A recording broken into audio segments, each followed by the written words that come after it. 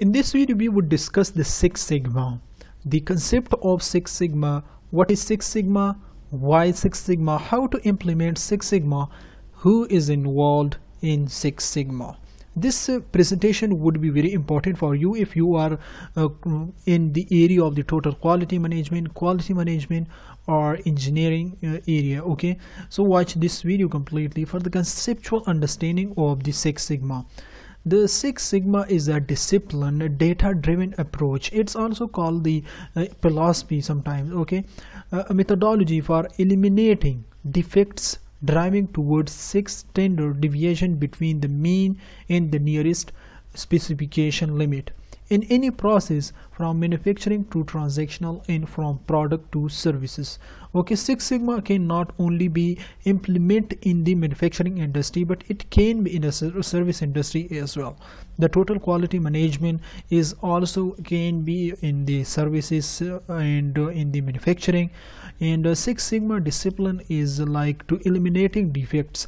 The exact number is that it's like statistical terms give the result of 3.4 defects per million opportunity. If your organization is producing the millions of product, there would be only 3.4 defects in the millions of the product if you have implemented Six Sigma properly in your business.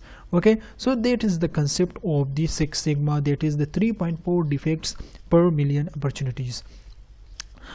Typical goals of the Six Sigma. Once you implemented the Six Sigma, what goal you would expect from the implementing Six Sigma? It would dramatically lower cost.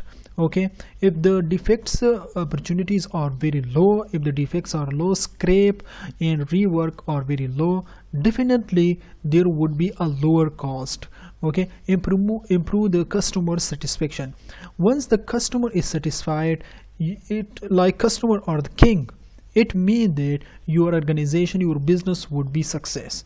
Shorten the time to market, reduce the defects, scrap and rework. It simplify all the operations. There are some tools in the Six Sigma that can be used in a process, in operation, to reduce, to eliminate all of the waste. Like there are 7 types of waste: inventory, motion, etc. Okay, so if you optimize that, there would be simplify the operation. It improve the competitive position. Okay, once you implement this, there would be a lower cost, the customer would be satisfied, shorten time to market, reduce the defect, scrap and rework, simplify the operation. So definitely you would be ranking the competitive environment. Okay, Six Sigma, what are the principles of the Six Sigma? Principle of the Six Sigma, the first one is it focus on the customer. Okay, because customers are the king. Okay, continuous process improvement. It doesn't mean that once you improve the process for 2%, 5%, you would reach to 100%. You cannot even reach to 100%. So there is a cycle like PDCA. There is a cycle that you would be improve the process again and again. Okay, to optimize that or go to be nearly go to the 100%. Okay, so this Six Sigma focus on the continuous process improvement, leading by example, company-wide implementation, business strategy integration, decision making using statistical analysis. Six Sigma is a statistical analysis, like it different from lean because of the statistical analysis. There is a normal distribution use, customer like process capability, CP, like their terms are used in the Six Sigma. Okay, which is statistical terms. These Six Sigma key terms are the management steering committee, strategic direction, Six Sigma projects, Six Sigma black belts. There are also other blacks like green belt, yellow belt, okay, master black belt. Okay, Six Sigma measures, quality improvement facilitators. Okay, but why Six Sigma? If there is no Six Sigma, what would happen?